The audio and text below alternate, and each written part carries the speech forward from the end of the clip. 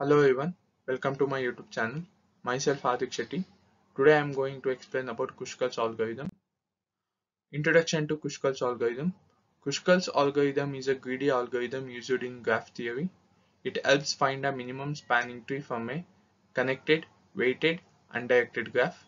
The MST connects all vertices of the graph with the minimum total edge weight and no cycles. It is named after Joseph Kruskal, who introduced it in 1956. The next topic is key concepts. Graph, a collection of nodes and edges. Spanning tree, a subset of the graph that includes all the vertices connected with the minimum number of edges and no cycles. Minimum spanning tree, a spanning tree with the lowest total edge weight. Greedy algorithm, makes the locally optimal choice at each step with the hope of finding the global optimum. Steps of Kruskal's algorithm. Sort all edges of the graph in non-decreasing order based on their weights. Initialize an empty spanning tree. Iterate to sorted edges. If the edge does not form a cycle, add it to the MST. Use union find to detect cycles efficiently. Top when MST contains v-1 edges, where v is the number of vertices. Data structures used. Edge list stores all edges with their corresponding weights.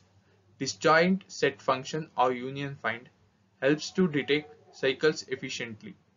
Find x, find the representative of the set containing x. Union of x and y merges two sets containing x and y. Cycle detection. If find of u is equals to find of v, the edges forms a cycle. Then example of Kruskal's algorithm.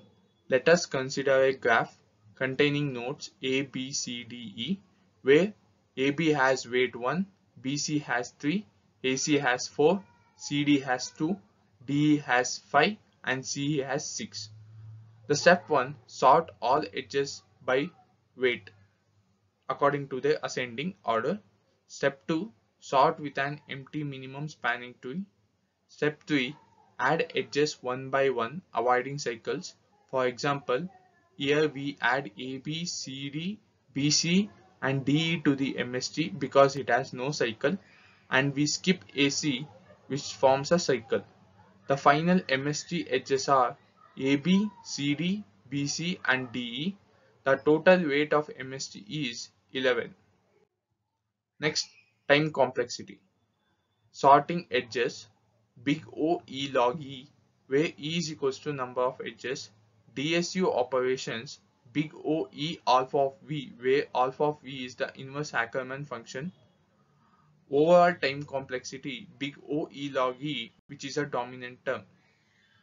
And it is also efficient for sparse graphs, that is where E is approximately equals to V.